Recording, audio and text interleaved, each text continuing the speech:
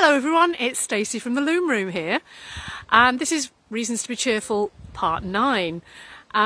Today I'm taking you different places of the garden, and today I'm standing in front of this beautiful, well, I'm not sure what the plant is actually. If I get out of the picture and show you what this beautiful plant is, perhaps someone will be able to tell me, give me an idea of what the plant actually is. It's like a small rose, but no thorns, which is absolutely gorgeous.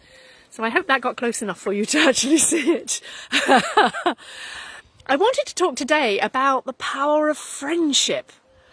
We have a friend staying with us right now. Her name is Joy, and she is a joy.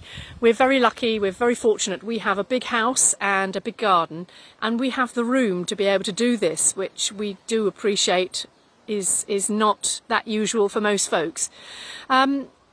Joy, I met her about 2.5 years ago in the local patisserie, and she's been in the process of buying a house here in France, just near us in Nérac, and she's had the renovations done, but she's not able to move in because she doesn't have furniture for living, if you like. She doesn't have a sofa, she doesn't have a bed, excuse me, itchy nose.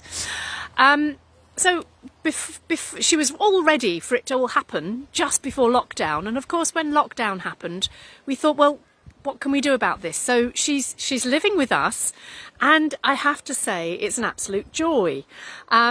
She is working in the garden like a Trojan. She's digging up loads of ivy. We have lots of ivy. We've lived here for this is our 4th year now, and we had the place while we were doing renovations a year before that, and then 2 years before that was when it was left empty, when its previous owners passed on.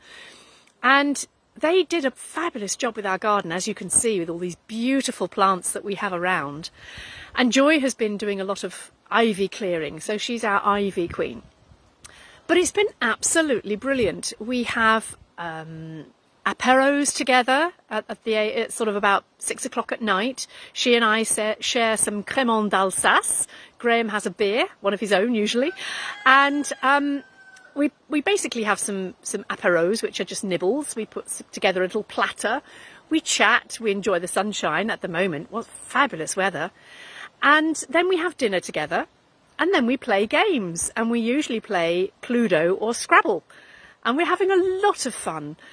Joy is a lovely character. She's got a great sense of humour, and she speaks chicken. I mean, if I just say that, you understand. She's on our wavelength. So we have chicken conversations. Anyway, and because we've got a big enough house, my husband can brew his beer here. He's working in the garden, and he's teaching cello and piano online. He's doing that through WhatsApp, I think. And I have my weaving studio, and Joy is busy in the garden.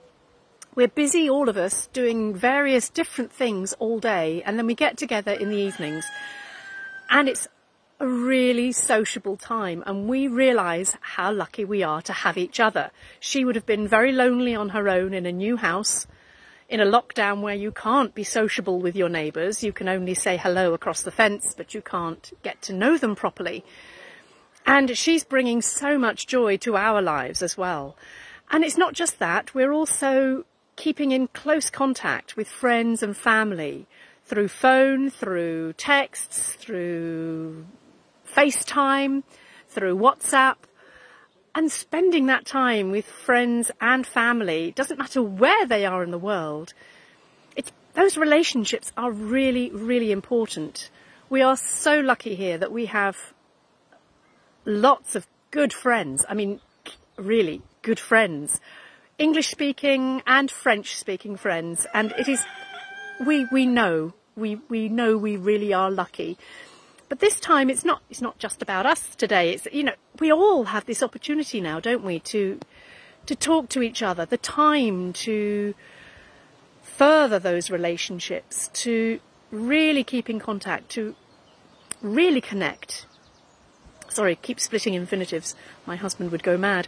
But really to chat to each other, to get involved in each other's lives in perhaps a way that we haven't done in decades because of the pace of modern life. So to all my friends who, you know, whether you're virtual friends, whether I've met you online, whether I've met you in person, can I say I really appreciate our friendship. And for everybody, I know we all appreciate each other's friendships. So today, the reason to be cheerful, power of friendship. See you next time from the southwest France. Keep safe, keep well. Bye bye for now.